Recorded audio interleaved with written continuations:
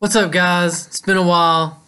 I've had some other projects going on, working on a bathroom, doing a bunch of tiling, and like in everything else, I have to do it twice. So I put a shower up, and then all the tiles fell off, so I had to do it again. Anyway, my audio in my GoPro failed for this little clip, so I'm gonna just tell you what I was talking about. And that I was just about to take the main bearing cap off, and the on the connecting rods, when you're pulling the pistons out and you're taking that connecting rod cap off, they're all labeled, like the numbers of each piston is on each rod, and they're both on the same side.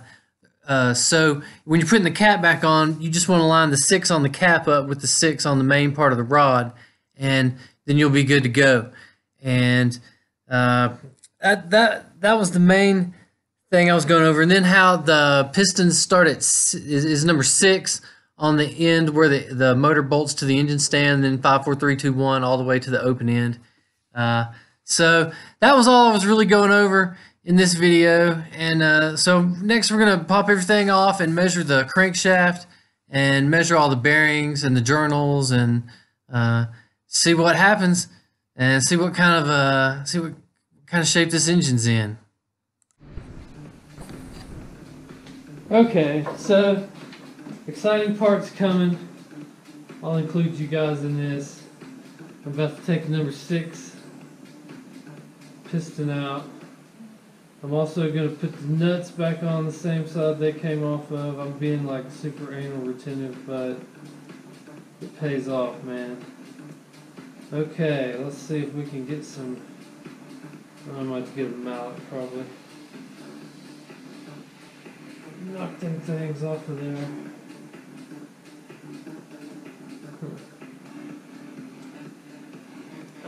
Alright, gotta get them out. Okay, so I got my handy little hammer, and I gave it some love taps, and this thing came right off. And I need to make a spot to put all this stuff. And we'll get to that next, I guess. Put it on some cardboard for now. Alright. And then I'm going to pull the whole piston out. I think I can do it that way. If not, I'm in trouble. Alright. So let's go. Piston 6 is out. I'll go ahead and put that back together, put the rod or the cap back on it. And for now, we'll call it good over here.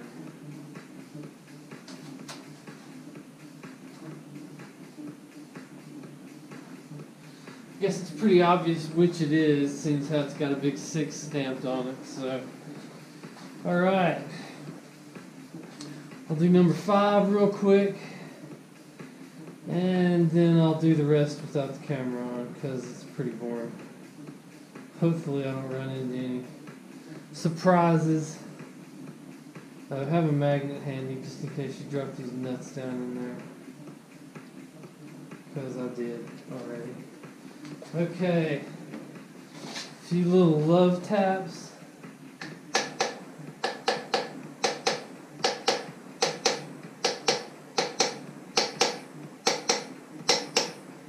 And away it goes. Okay. I'll just pull this bottom part off. Right. Just gotta take the cap off first. Man, the bearings look really good so far. Well, no, never mind. I haven't actually got to the bearings yet. The bearings stayed in on that one. Alright, come here, you stupid thing.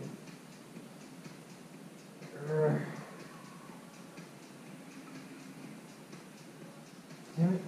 It won't come off. Alright, well, I'll just push that on out. I know that's the.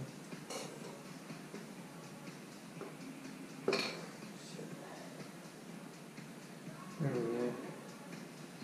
See if it way the number faces that way, so that means that went in right there. Popping that back in. Push that piston. Ah, shit. Dropping that. See? Be careful where you set your nuts. Alright.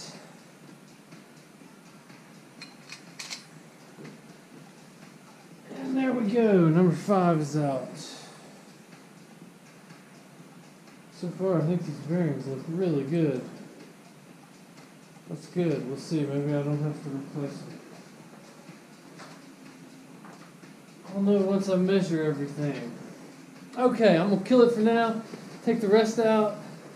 And then we'll measure the end play on the crankshaft. Alright. So I got my little dial gauge set up here on the end of the crankshaft.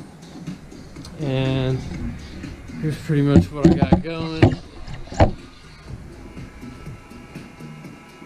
Just taking this mallet here, pushing this crankshaft all the way back. It goes to 0. Then I'm pushing it forward. And the end plate jumps about 1.5 of these marks on here. I'm going to sit down and figure out what one of those marks is, but it jumps about 1.5 marks. Let's see if I can figure that out real quick. What is that? That is 0.01. So probably 0.015. So 1.5 thousandths. Wait, tens, hundreds. No. I gotta figure it out. Anyway, it moved about 1.5 of these. I'll get back and tell you what that is in a minute. Okay, so my end play turns out was right on spec. I was reading my dial gauge wrong. I thought it was 0.01, but it was a speck of dirt on the cover, so it was actually in thousandths. So my measurement was right at 2 thousandths, and the spec is 2 thousandths to basically 7 thousandths. So man, I'm right at brand new. Doesn't get any better than that. So next I'm fixing to take the bearing caps off. And we'll get a look at the main bearings. So I'll get everything loose, and actually I'll go ahead and show you this. You're supposed to take it off in 3 steps, going 1, 2, 3, 4, 5, 6, 7, 8. So I'm going to have to pull this off in 3 steps, and then we'll be good. Crankshaft should come out.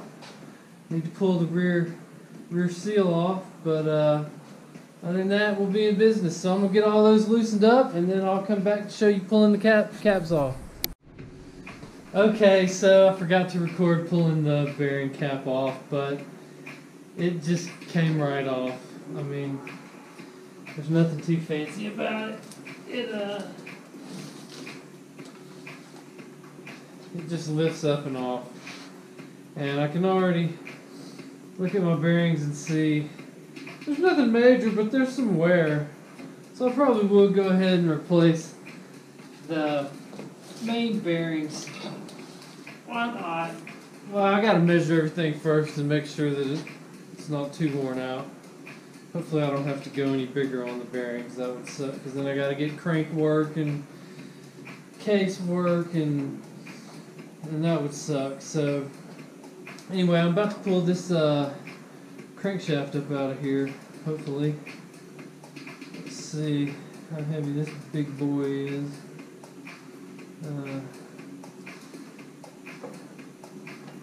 That's not too bad. Alright.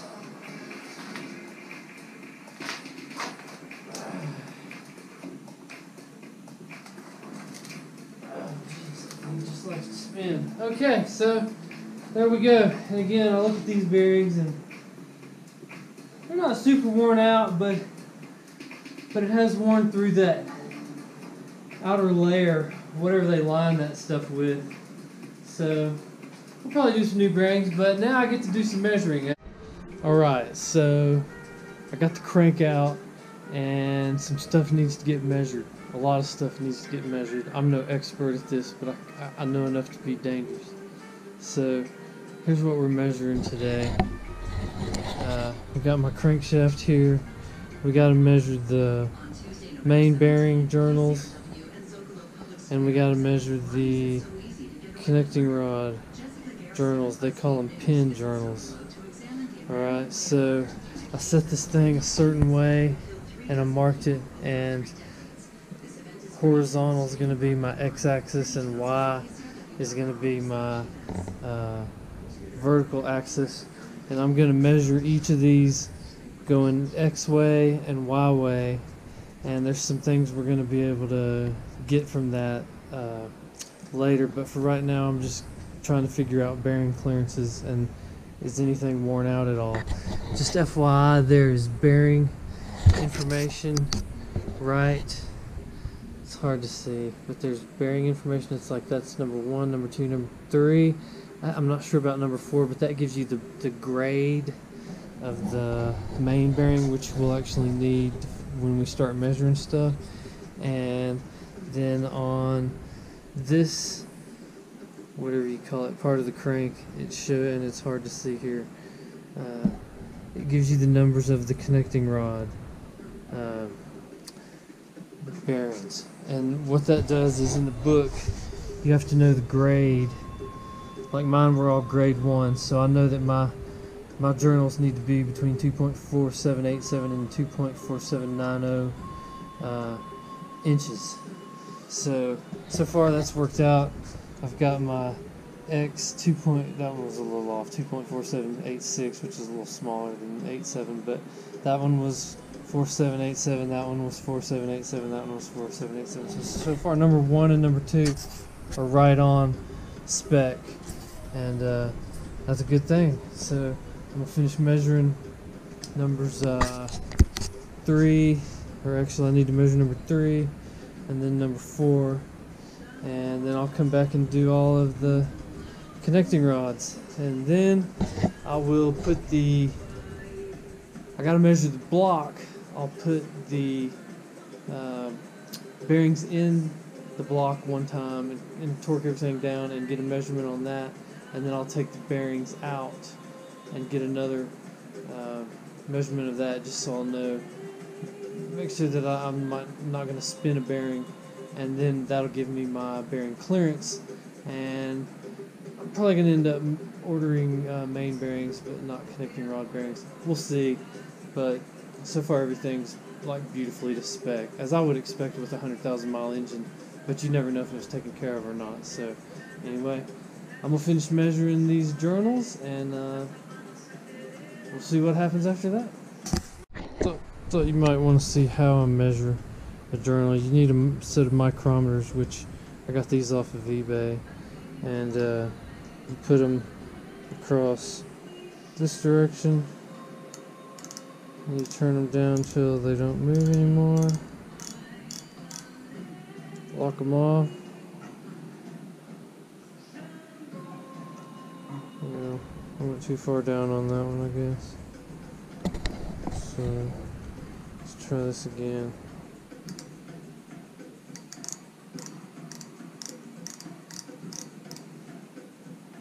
Okay, now then you read it.